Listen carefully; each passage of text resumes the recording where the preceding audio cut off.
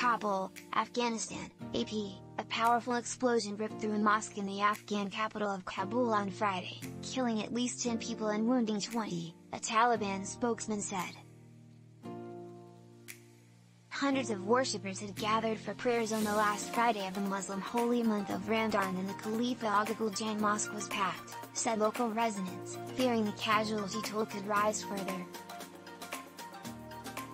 The Taliban-appointed Interior Ministry spokesman, Mohammad Nafi Takur, could not provide more details, and Taliban security men cordoned off the area.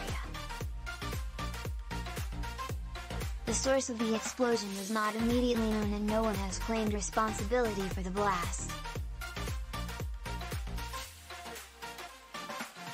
The explosion was so loud that the neighborhood of the mosque shook from the blast, the residents said, speaking on condition of anonymity, fearing for their own safety.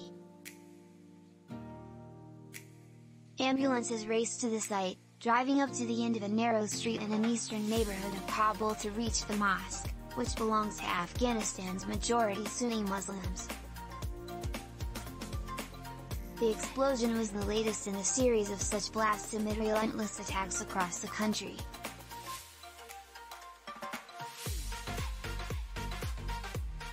Similar attacks on mosques have recently targeted the country's minority Shiite Muslims and were claimed by the Islamic State group's regional affiliate, known as Islamic State in Khorasan Province or ISK.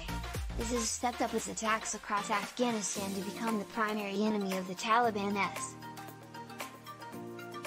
Kabul's Italian-run emergency hospital, which treats only the war wounded, tweeted that its staff reported the facility has admitted at least 20 wounded people following the explosion.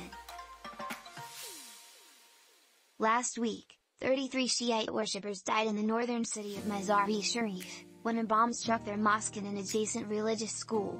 ISIS claimed responsibility for that attack. Associated Press writers Mohammed Shoaib Amin in Kabul, Afghanistan, and Rahim Fayez in Islamabad contributed to this report.